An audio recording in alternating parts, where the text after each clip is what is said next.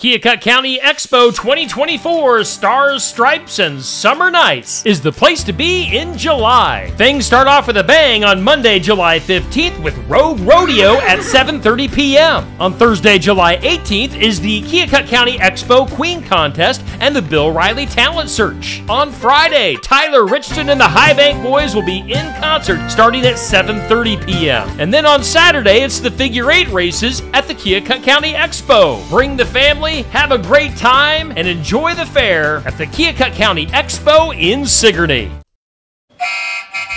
The Delta Fireman's Ball is Saturday, July 27th. You can enjoy food, live music, games, and more. There will be a poker run from 10 a.m. to 4 p.m. Keith Davis will be playing music from 6 to 9 p.m. For more information on the Delta Fireman's Ball, contact Jim or Fake Harry at 319-212-8772. The Delta Fireman's Ball is coming up Saturday, July 27th. Don't miss it.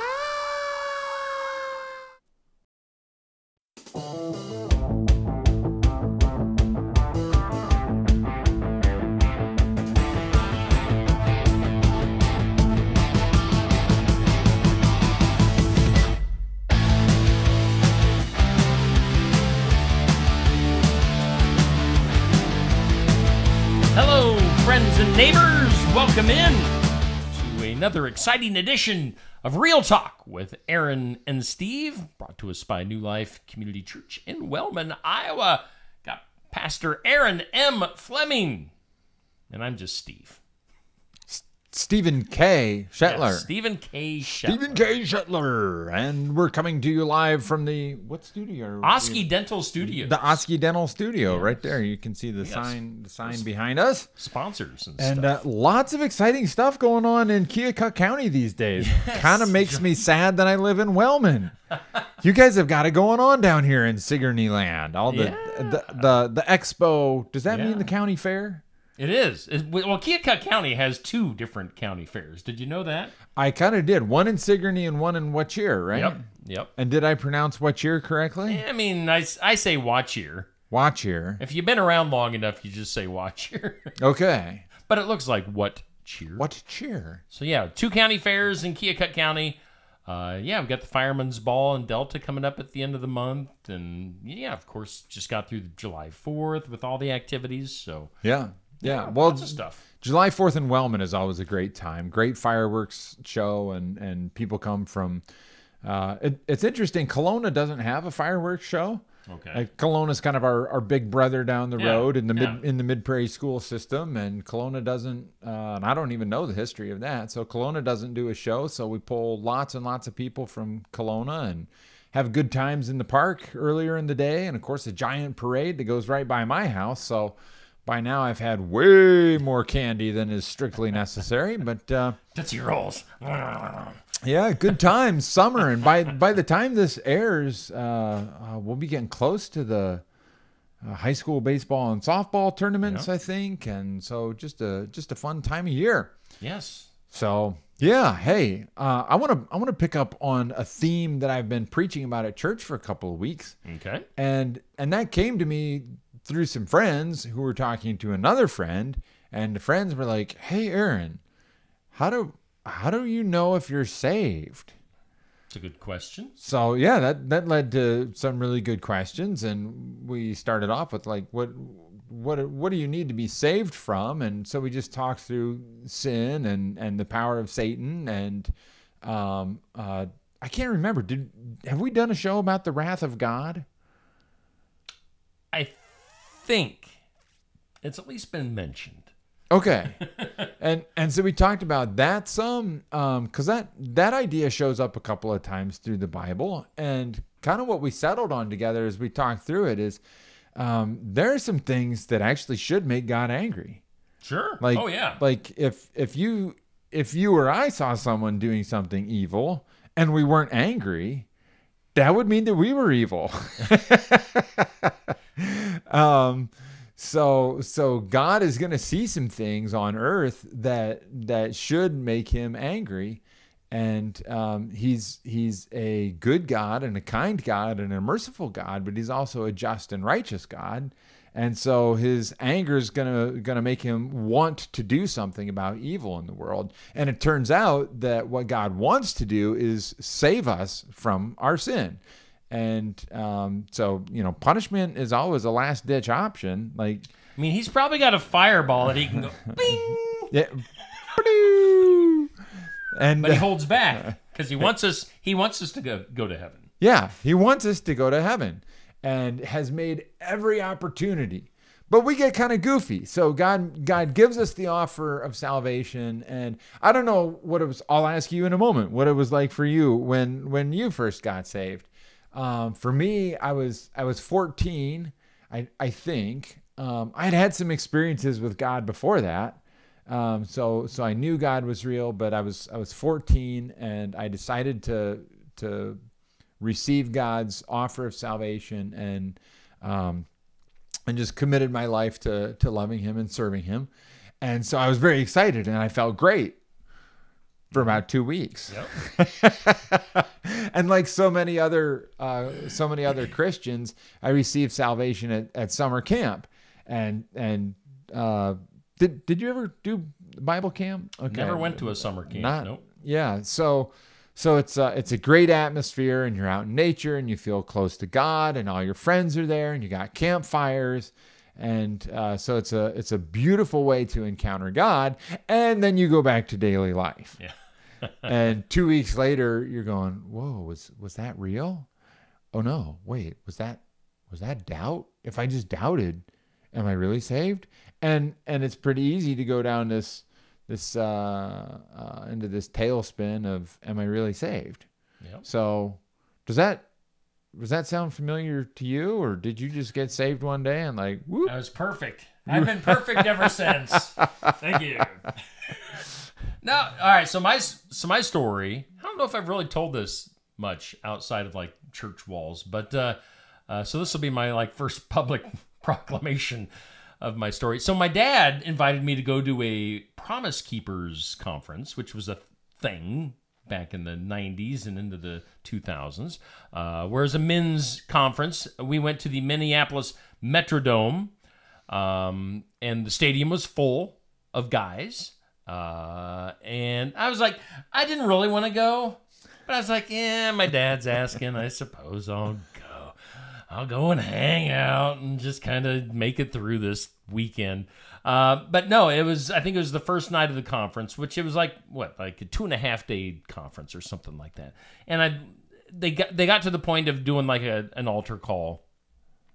And I literally found myself, we were standing in the stadium. I found myself on my tippy toes, like being pulled to the stadium floor. I mean, you can believe me or not believe me, but that's what happened. I found myself literally being physically pulled up on my toes to come to the floor. So my dad and I went to the floor of the Metrodome, and I received Christ that day, and it was tears and being happy. But then afterwards, you go back to regular life, and you get back into regular temptations and the swing of things. So yeah, it's you're on fire there for a few weeks, and then it kind of slowly starts to fade back into real life.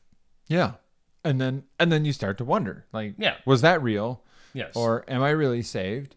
And part of where my story comes from was talking with a group of men who are going through addictions recovery. So there's still some of them experiencing strong cravings for alcohol or strong cravings for meth or sure. Kind of stuff like that.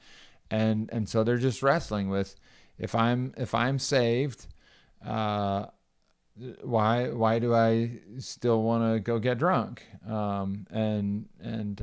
So just some challenging things like that. And that's a real common question for anybody who's a Christian. But hey, Steve, I think the scripture holds some answers for us. And you're a pastor. And I'm a pastor, so like wow. I kind of like the Bible and stuff. I want to and we could, there's so many different directions to go, for real. But I want to share a little bit with you from the book of Ephesians. I just cracked my Bible open over here. That's why I'm looking down at this weird angle. Ephesians chapter 1, I'm going to start in verse 11. It says, in him, meaning in Christ, we were also chosen, having been predestined according to the plan of him who works out everything in conformity with the purpose of his will. I want to pause right there because I just used the predestination word. Okay. And that gets us thinking, so does that mean, like, wait, what if I wasn't predestined? What if God didn't actually predestine me? And what if I'm actually supposed to go to hell? Is that why I feel, this temptation? Or is that why the feeling of joy that I experienced at Promise Keepers, is that why it's going away? So let me just say this real quick about predestination. The emphasis here is in him we were chosen. That means that this is not some accident that's happening to God. God's not like, oh, wow, I didn't really want to save Steve, but he just kind of blundered. He just kind of blundered into the Promise Keepers. I didn't ask him to come to Promise Keepers. I didn't have a plan for that. Was his name in the book? Yeah. What his name is? No.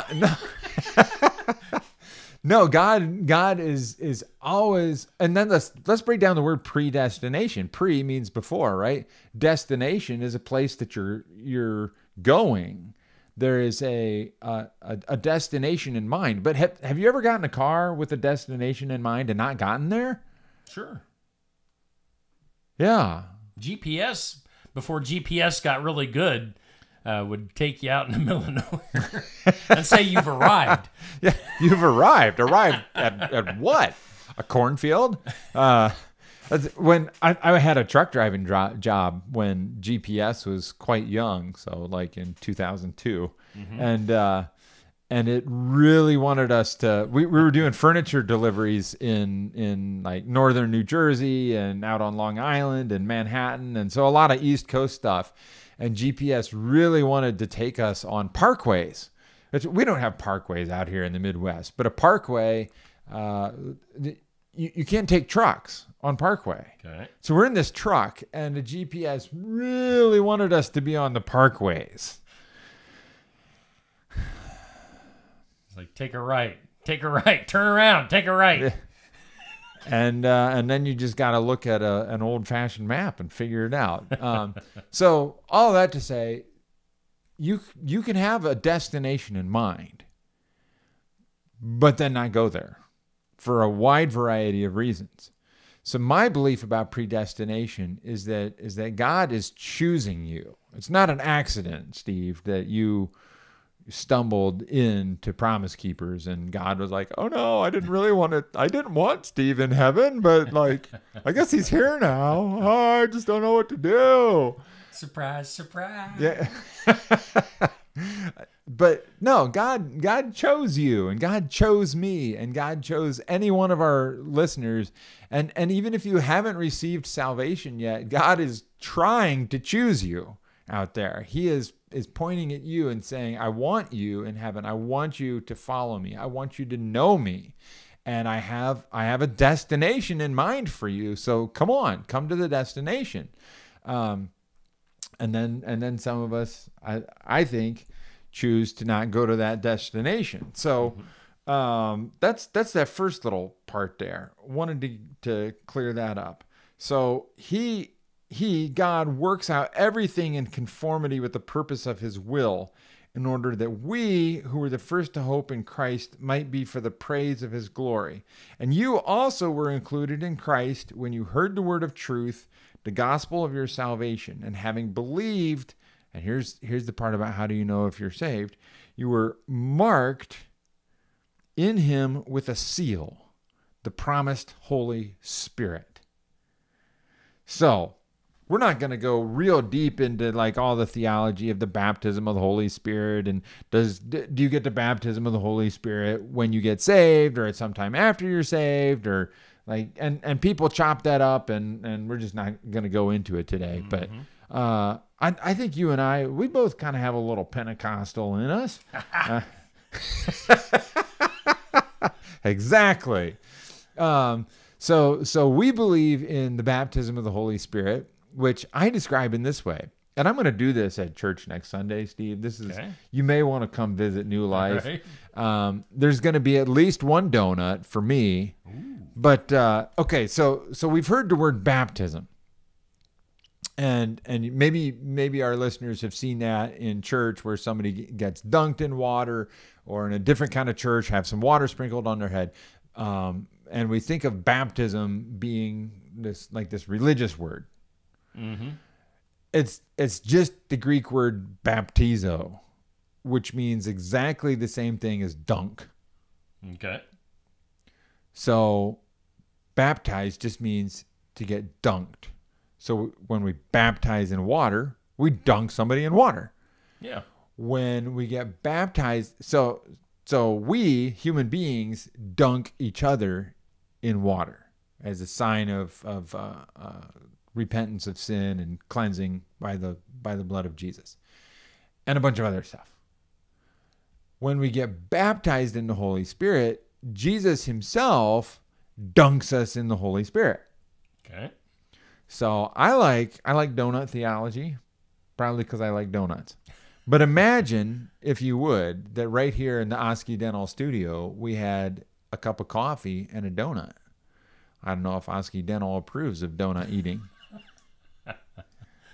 I'm sure they're all right with it. Yeah. They probably, job security, right? Eat more sugar and we'll still have a job. No, so imagine that you break a delicious donut in half and you look in and it's full of air pockets, right?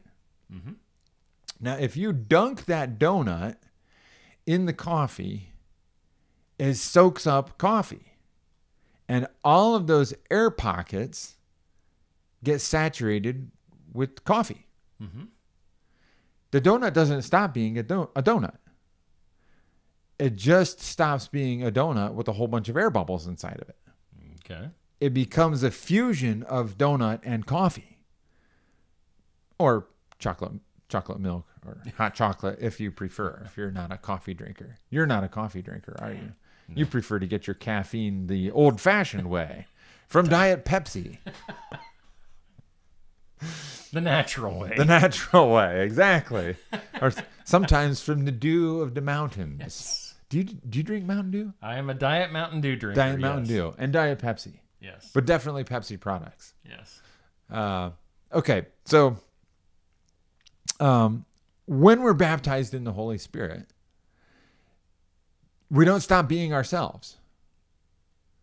But the empty parts of us are filled with the Holy Spirit, and we become a fusion of ourselves and this indwelling Holy Spirit that inhabits our spirit. And so that's pretty cool. And I see we're kind of coming to the end of our time together. Mm-hmm. And so this may be something we need to pick up again, because maybe our listeners have heard some goofy things about the Holy Spirit, like, well, the Holy Spirit doesn't really do stuff anymore. Or maybe you've seen some people doing some stuff that they said was the Holy Spirit, but was kind of wild and crazy and sort of dumb looking and maybe even hurtful. So there's a lot of confusion out there. So I think maybe we ought to come back to the Holy Spirit in a couple of weeks. What do you say? We can do that. All right. Well, it's been real, and it's been fun. And it's been talk. Real talk. Real talk. Get it? Thanks for being with us, everybody. We'll see you next week. All right. We do thank New Life Community Church in Wellman for being our headline sponsor on Real Talk.